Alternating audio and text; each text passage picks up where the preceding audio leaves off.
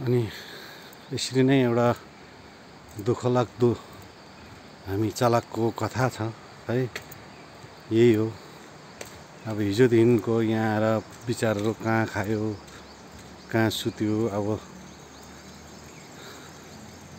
मान्छेले त मुखले भन्छ नि भाडा पाइहाल्छ घुमेर आएको भनेर है, तर त्यो पाउनुमा पनि कति दुःख छ, कति परिश्रम गर्नुपर्ने छ, त्यो चाहिँ अब चालकहरूलाई मात्रै याद हुन्छ है। अनि यो एउटा डब्लुबी गाडी छ है, यहाँ हेर्नुहोस्, यो पिकअप आएको, यो लोड हेर्नुहोस्। अनि अब यो गाडीमा कति चाहिँ लोड होला हेर्नुहोस् त, यो पिकअपमा चाहिँ भुस रहेछ है। अन्त यो चाहिँ टाटालाई चाहिँ अलिक बेसी बोक्यो भने ओभरलोड भन्छ। यो पिकअपको यो क्षमताभरिको लोड छ त, यहाँ हेर्नुहोस् त पिकअपलाई। अब पिकअपहरूलाई पनि त यो डब्लुबी पिकअप छ है, 9241 रहेछ। यो गाडीहरूलाई पनि त खानु त हुन्छ, के हुँदैन हौ यसमा। यहाँ हेर्नुहोस् है, यहाँ दुईपट्टि गाडी सिरिला ताँत लागेर बसेको छ है। यहाँ यो त अझै सिलिन्डर गाडी, यो इमर्जेन्सी भेहिकल्स हो, यहाँहरूलाई त एकदमै छुट हुनुपर्ने जस्तो लाग्छ। अनि यसरी नै ताँत भएको गाडी छ कतिजना, यहाँ हेर्नुहोस् डाउन है। र यो एउटा दुःखलाग्दो कथा। अनि यो प्रशासनलाई पनि गुहार्ने बेला भएको छ, ताकि हामीलाई अब यो बाटो खुल्ला गरिदिया जाओस्। किनभने अब त पानीहरू पनि आउँदैन है, पानी पनि पर्दैन। अनि पानी नपरेको कारणले बाटो त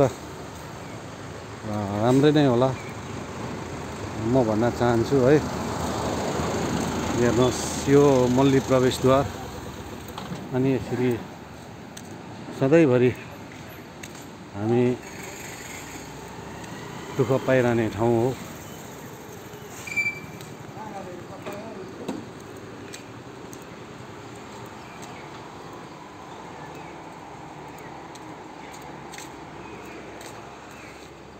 अनि यो बङ्गालपट्टिको यो टिप्परहरू चाहिँ आउनु पाउँदैछ है। यो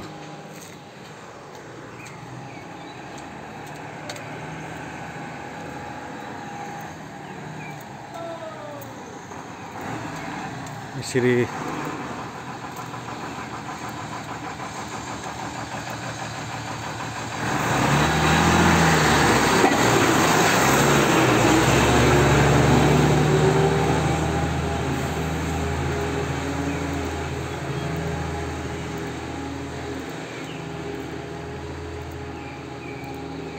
यो मल्ली प्रवेशद्वारसम्म चाहिँ यसरी गाडी लाइन लागेको छ। र यहाँ कतिवटा गाडी फर्किँदैछ है। र यो बाटोदेखिको यता चाहिँ हेर्नुहोस् तपाईँहरूले। अब यो हुनु त यसमा बाहिरको गाडी पनि छ, युपीपीएच है, बङ्गाल सबैको गाडीहरू छ। तर यो बन्द यसरी गाडी रोक्दाखेरि कहिले पनि सिलगढीको एसोसिएसन बोल्दैन। अनि यसमा बोल्नु पनि पर्छ, किनभने यो एउटा ड्राइभरलाई दुःख भएको कारण हो। र यो बाटोमा साउथ वेस्टको एकदमै निर्भर हुन्छ। साउथ वेस्ट चाहिँ एकदमै यसको निर्भरतामा चल्ने मुख्य सडक हो। र साउथ वेस्टलाई जोड्ने एकदमै बेसी मात्रामा जोड्ने हो। र हेर्नुहोस्, यो फर्केर पनि जाँदैछ गाडी छिर्नु नदिएर। र यति भन्दै तपाईँहरूसँग बिदा लिँदैछु। धन्यवाद।